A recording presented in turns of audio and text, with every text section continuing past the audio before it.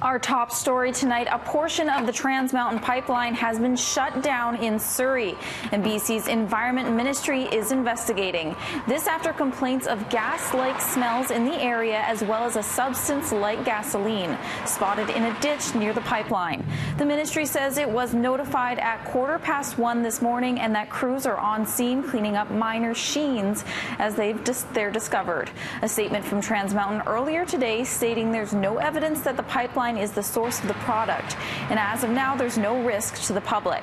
The Trans Mountain Pipeline was owned by Kinder Morgan until earlier this year when the federal government bought it for $4.5 billion.